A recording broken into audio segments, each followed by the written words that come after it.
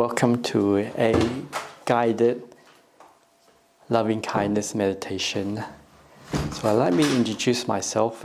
So my name is Venerable Cunda, and I am a monk at Bodhinyana Monastery. So I've been a monastic for close to 12 years. Yep. So I've been with Ajahn Brahm since when I was 23. Well, that was probably about 20 plus years ago. So I've been coming to the monastery for 11 years before I ordained as a monastic. So about more than 12 years in the monastery. Yes, recently I was born in Malaysia, and I migrated to Australia when I was quite young. And I became a Buddhist when I was 23. And after 11 years, I basically went forward and ordained as a monastic. So a quick introduction about who I am. I think being in the monastery for all these years, one thing I do really realize is Ajahn Brahm is a very exceptional teacher in a way that he's well practiced, have good meditation. But one thing I realized, being a monk and now being to many different monasteries to stay and seeing other teachers, and I realized one thing with Ajahn Brahm. Ajahn Brahm has got a lot of loving kindness towards a lot of his monastic and his students, and towards everyone in general. So Ajahn Brahm does have a lot of loving kindness, and that will show in the monastery.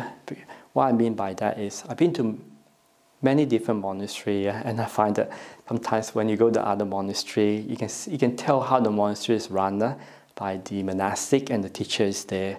But some monastery is very strict, some monastery is a bit too controlling, And then sometimes when I go and visit the monastery, I notice the monastic there and people are a bit uptight and a bit tense, and you tend to feel everything is not as peaceful, calm, and serene, and you can feel the environment or the feel of the sangha or the community there. When every time I come back to Bodhinyana Monastery, I always notice there's a lot of loving kindness in the monastery, and because Ajahn Brahm is our teacher, and he's been teaching us for so long. And one of his main practices and is loving kindness, and the way that he speaks to his monastic monks and nuns, and also his lay supporter, is always a lot of kindness and friendliness. So yes, so that's why when I was asked to do a guided meditation, that came to my mind. So Ajahn Brahm does practice a lot of loving kindness, and I think that's one reason why this monastery, there's so many monastic and lay people coming here every single year to stay, to practice, and to ordain. Because I go to some monastery where it's a bit too controlling or too strict, you tend not to have a big community compared to Bodhinyana Monastery. In saying that, the Buddha did say there is 11 benefits of loving kindness when it's practiced well. So these are the 11 benefits. One will sleep easily. Yep, that is very true. I find that if I do practice a lot of loving kindness, then I can sleep very easily without worry or concern. And one wake up at ease. So when you sleep with a heart of metta, when you wake up, we wake up very peacefully. And one does not have evil dreams. So when you practice a lot of loving kindness, you find that when you sleep, you can sleep peacefully and you have very nice dreams. And some of the nicest dreams I have was when I dreamt I was flying through the sky. So it's quite a very peaceful dream. And one is dear to human being. And yes, it's true. When you have a lot of kindness towards other people, then you see other people are always attracted to oneself. So I do notice with Ajahn Brahm, it does have a lot of loving kindness towards everyone in the community. One is dear to non-human being. So I guess that means like animals, especially in the monastery. So myself, I've been staying in the monastery for quite a long time, and I noticed the kangaroos, when they see a monk or a human being, they do not run away. Even the birds will come very close and sometimes try and steal food off the monk's bowl. Yes, when I went to help support a monastery in Victoria, it's quite a new monastery. I noticed when I was there first time, I used to see the kangaroos. As soon as they see a human being, they just run away really quickly.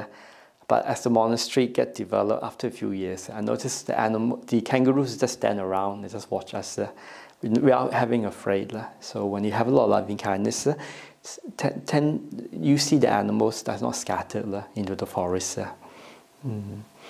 And one is protected by devas. Okay, that's interesting too.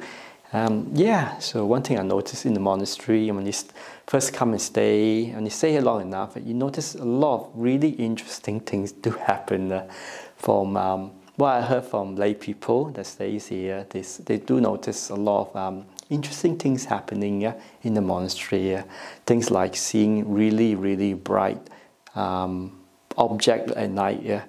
And sometimes if a lay person asks me, what was that? I say, I ask them, how bright is it? And they say, it's really, really bright. I say, okay. Must be a heavenly beings that's come and visit the monastery. And sometimes when we need things, we always think about, we need this.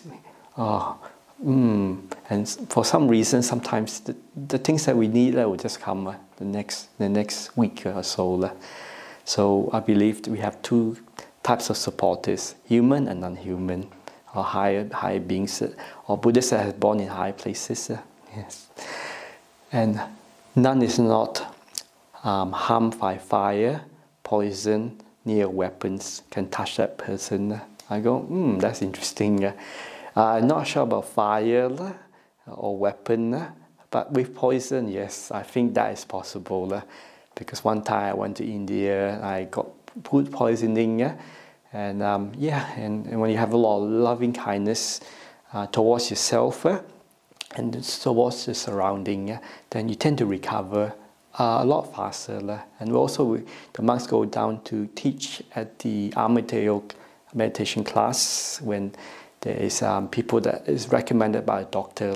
So if we teach our meditators how to let go a lot of kindness and acceptance and loving kindness, then they tend to recover more rapidly than people that do not attend the meditation class. So that's one thing I noticed. And one's mind gain concentration easily. So what that means is, and if you do a lot of loving kindness meditation, then the mind can be calm and serene quite easily. So it does lead to a deeper meditation, and in the deeper stage of meditation, we call samadhi. We say when you go into deep meditation, sometimes the mind, there's a light that arises in the mind, and it's a pure white, bright, radiant light here. And people that have a lot of loving kindness tend to have this radiant mind in deep meditation. So we call that the metta nimitta. So that can be developed by a yogi practitioner. And that's one thing I noticed with a lot of practitioners, those that have a lot of loving kindness can actually develop deep samadhi easily. And once face become serene and bright. So if you have a lot of loving kindness in one's heart, then one's face becomes serene and bright quite easily. And one's die without confusion. So a person that have loving kindness is not worried or have a lot of anxiety or depression. And when the person passes away, he passed away with a lot of metta in his heart. So one thing I noticed, because as a monastic, we go to see a lot of old supporters that are getting old, and actually the body is breaking down, and they are basically, in the last stage of their life. I notice sometimes some are very old supporters that has been practicing all their life. They have a lot of loving kindness. So when they do get old, get sick, and pass away, they pass away with a lot of peace and acceptance. Yep. They see the aging process. It's just a process, and with understanding, we all die, and we all have to depart from this body, and we all move away and get reborn in the next life. So one die without confusion, and one may develop and penetrate the highest stage of awakening.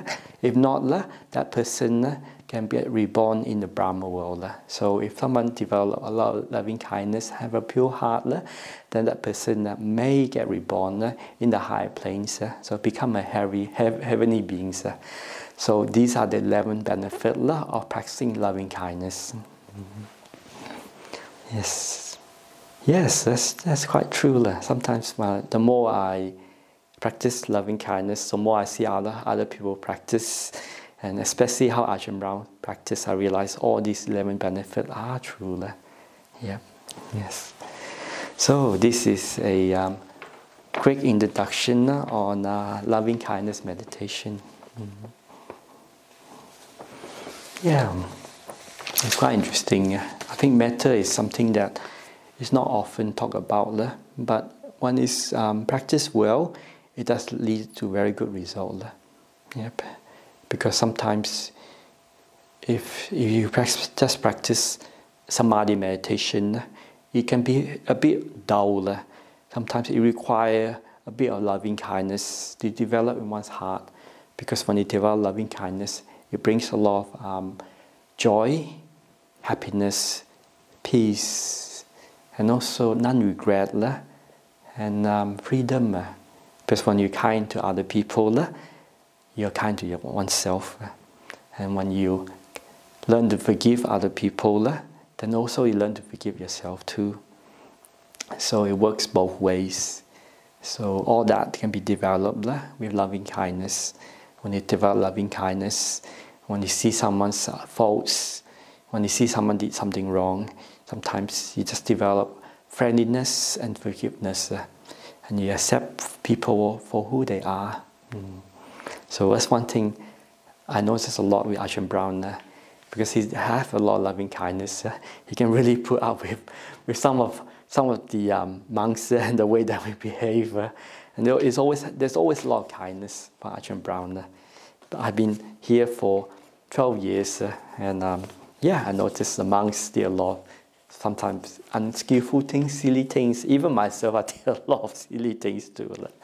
But I always notice Ajahn Brahm is always very kind and very forgiving, no matter what we do in the monastery.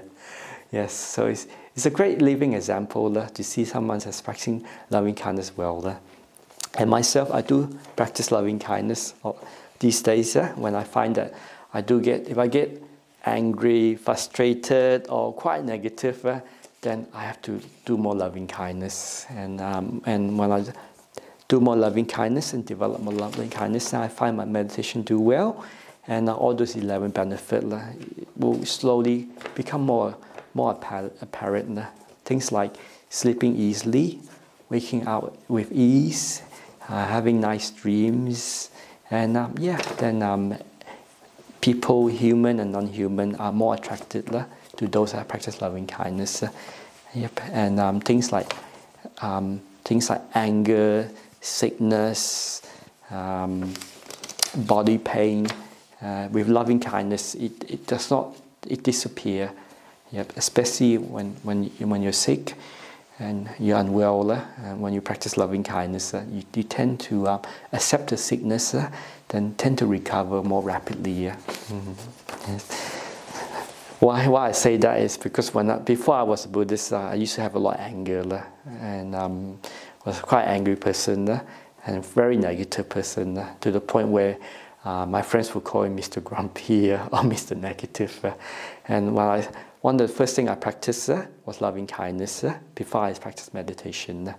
And my friends and my family saw the result, that I become a more relaxed, more peaceful, and more happier person. So loving kindness was one of my first practice that I did when I first came across Buddhism, it wasn't meditation first, it was actually loving kindness, because that's what I needed when I was younger, because I was just feeding on too much negativity with the world and with other people, with my friends, and sometimes even with families too.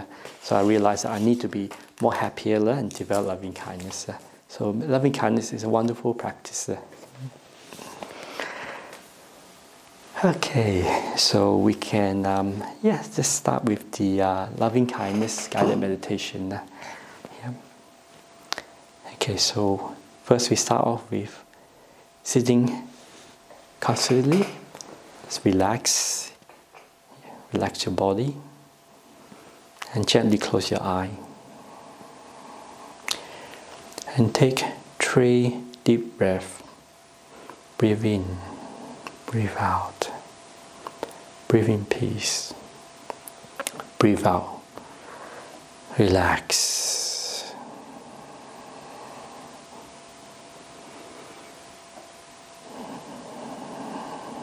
And breathe naturally. With your awareness in front of your face, we always start to do a quick body scanning. We make peace with our face. Relax our face.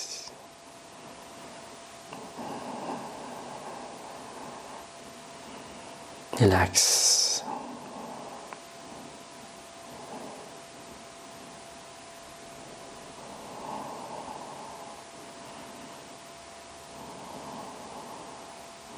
Be kind. Be kind to our face. Make peace with our face. Now we gently bring our awareness to our upper body. We make peace with our upper body. We be kind to our upper body. And we relax.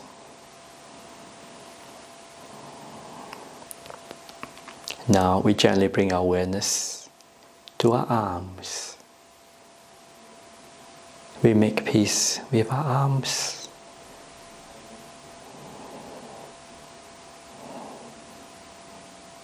And relax our arms with kindness. Now we bring our awareness to our hands. Relax our hands.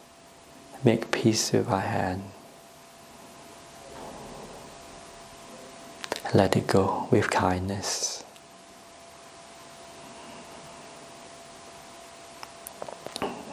Now we bring our awareness to our upper back. We relax our upper back. Make peace with our upper back. Let go with a lot of kindness. Now we bring our awareness to our tummy. Make peace with our tummy and relax and let it go with kindness. Now we gently bring our awareness to our lower back, where we're sitting on the chair, on the cushion, or leaning against the wall. We make peace with our lower back and let go of it. Relax with a lot of kindness. Now we bring our awareness to our legs, our right and left legs. Relax our left and right legs. Make peace and let go with a lot of kindness. Relax our legs.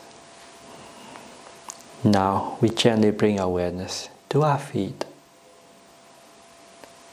We let go and relax our feet with a lot of loving kindness, especially our feet that's been working so hard in the morning into the evening. Relax our feet. Now we gently bring our awareness to our chest and relax our chest. Gently breathing in and breathing out softly with a lot of kindness and relax.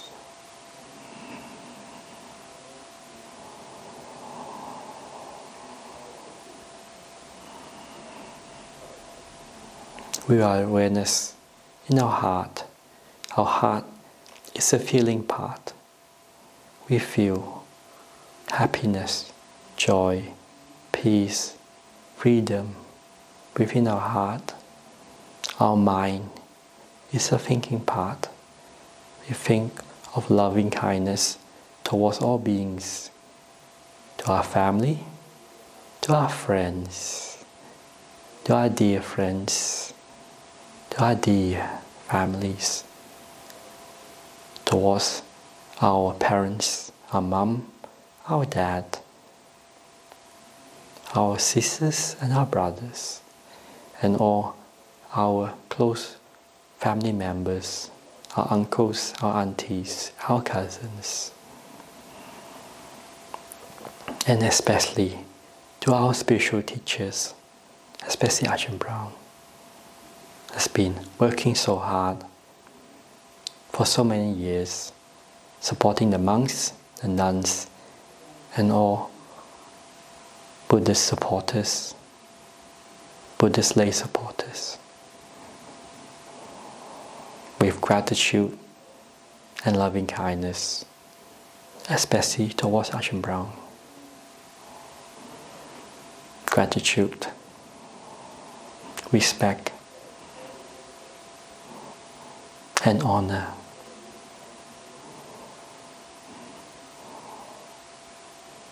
Worthy of respect, the highest respect, towards our teacher.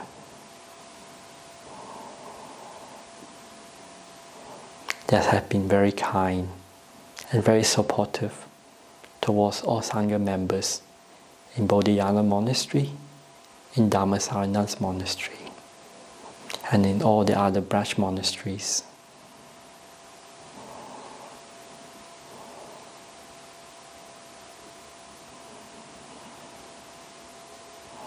Metta, loving kindness, is a feeling. First, it starts off with a thought. When you think about it, gratitude, kindness, respect, friendliness to all beings, you generate that goodwill towards all beings in one's mind. Then it becomes a feeling. The feeling of kindness, friendliness, loving kindness to everyone, especially our close friends, family members, and our spiritual teacher.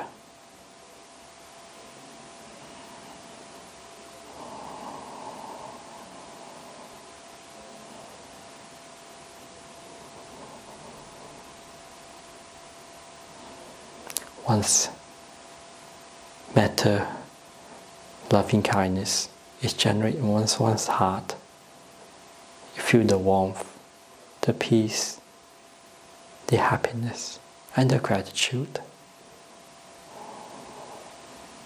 within one's heart. One's good quality, one's good deeds, the goodness in one's heart, the goodness in sharing, giving, serving other people, wishing everyone's happiness, peace, freedom, freedom from pain, freedom from suffering, wishing all beings happiness, peace, and joy.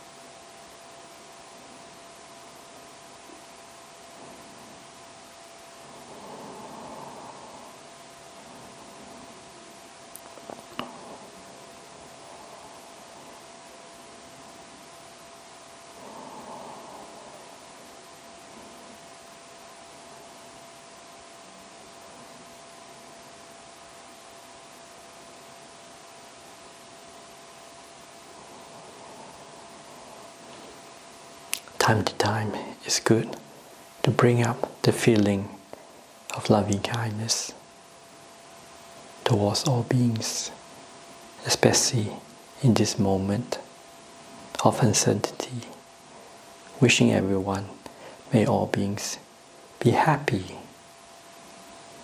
may all beings be free from danger, may they be happy in their heart,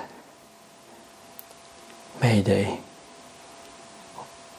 they have what they need: food, shelter, medicine, and safety.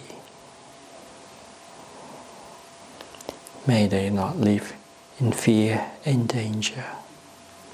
May all beings happy and well. And also, it's also good to have loving kindness to oneself. May I be happy and well.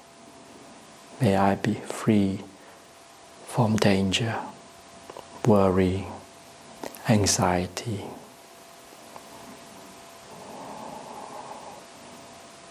May I be free from sickness, pain, despair. May I abide in the mind of happiness, joy, peace, and freedom. May all beings be well and happy.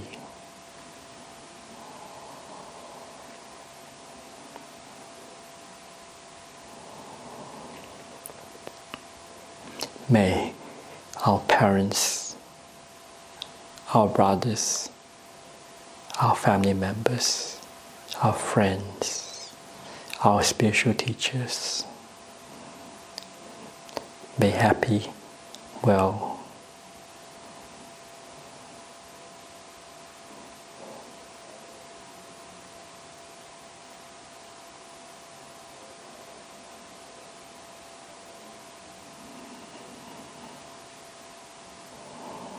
May I abide in peace, happiness, and freedom.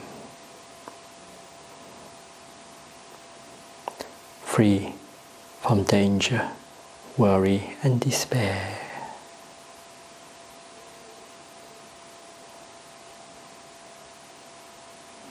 May I abide in peace, happiness, joy, freedom. May I have a nice abiding in loving kindness. May I have a heart of metta towards all beings and especially towards oneself.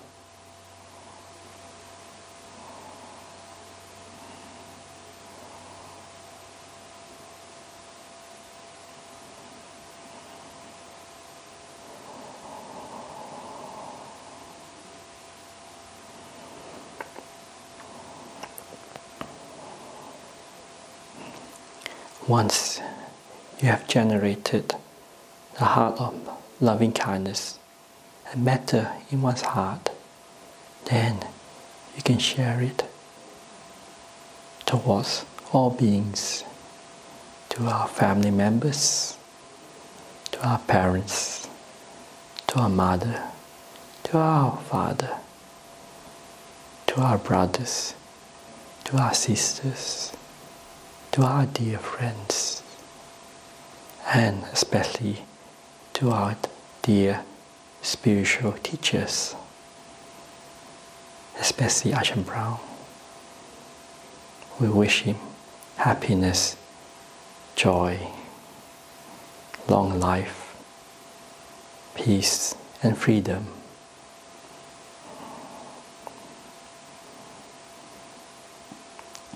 In his 70 years, happy birthday.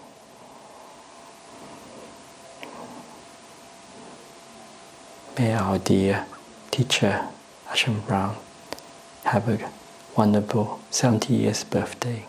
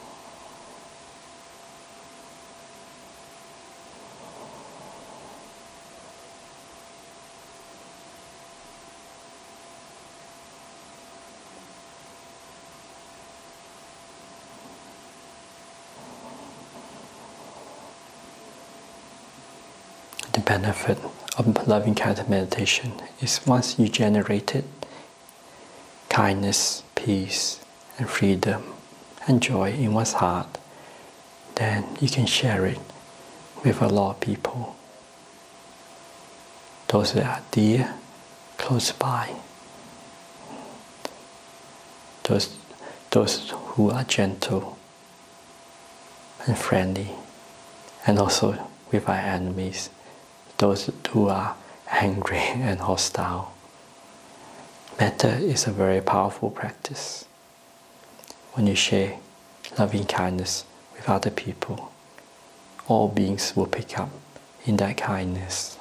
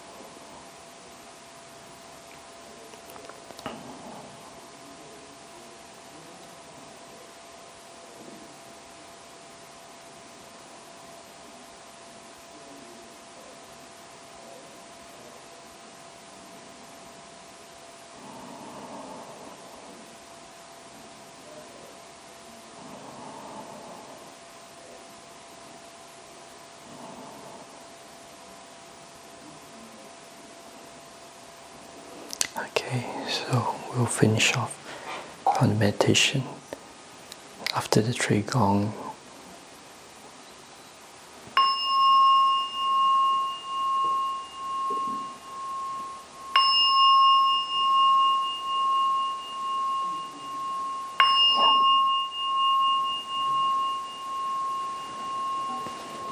Okay, so gently come out of your meditation.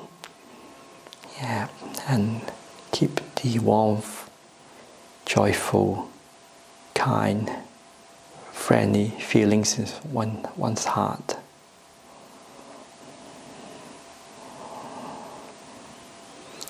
The good thing about meditation is once it's developed and cultivated in one's heart, then the mind can be quite at ease and relaxed and serene. So even if there's conflict within the community and there's argument or discontent, the mind doesn't have to be drawn into problems. The mind can always abide in that kindness towards all beings. Towards other people that's hostile, or other people that are not at peace. Sometimes we can't solve other people's problem, but what we can do is we can always send loving kindness and compassion to all beings. Yeah. So once you have metta, then you find that no matter where you go, you always have a friendly heart. So you can go to any places, visit anywhere, visit any monastery, go to any places where people are hostile. And when you have loving kindness to all beings, people will pick up, and they don't feel afraid. They feel drawn to your kindness and compassion. There's one time I find that when I go to a new place, and people might act tough, people might want to take advantage of one another. But if you're always kind, then later on you win the trust of other people. Then you become a very trustful person and a very genuine person. Because with loving kindness, you tend to draw a lot of people together, and people feel safe and quite at ease and protected if you develop loving kindness. So that's one thing I realized in Bodhinyana Monastery. Ajahn Brahm have a lot of loving kindness and forgiveness to all monastic, and including lay people. So a lot of people, they can feel that, and they'll pick up on that in one's heart. And with loving kindness, people change. People will change because we're all human beings. We are trying our best. So if we try our best and we forgive one another, then people will pick up on that kindness, and people will always improve. Because when we are too strict to people will just want to avoid that person. But if you're kind and friendly towards one another, then people will feel the kindness and will not do anything that's hurtful or aggressive. So loving kindness is a very powerful practice. So I've been a monk for over 12 years now, and I've seen when there's a lot of loving kindness in the community, the whole place becomes very peaceful and at ease. People are a lot more happier and more peaceful. And when people are happier and peaceful, then people will not be afraid. Then they will keep the precept, not out of fear, and their mind will incline towards peace and happiness more easily. To develop a more positive mind. Because when it's too aggressive and there's too much anger, then people would develop negative critical thinking. But when you develop a lot of loving kindness, then you develop the wholesome state, the positive thinking. So if one's practice, if the defilements are increasing, then you should go and look for a place where if your defilements is not increasing, but your wholesome qualities are increasing. So one time, Ananda, they asked the Buddha, what associating with good kilometer, is it part of the holy life? And the Buddha told Ananda, no, it's the whole of the holy life to associate with good kilometer. So good people in monastic life, also same with good lay people in practicing Buddhism. So Ajahn Brahm is a good kilometer teacher, and he does have a lot of heart, a lot of loving kindness towards all beings. So you see the result. There's so many monks at the monastery, and the Sangha is growing. So loving kindness is a very powerful practice. So please continue on and develop deeper metta in one's heart. So it becomes a part of one's practice, and it becomes a part of one's meditation. Then you have nice dreams. You can dream of nice places, happy dreams, dream of flying, and in some cases, I notice with practitioners that have the strongest loving kindness, then their mind becomes serene, calm, and radiant easily. So it's like the mind is radiant and bright. And that's through loving kindness meditation. Okay, thank you. Thanks for your time.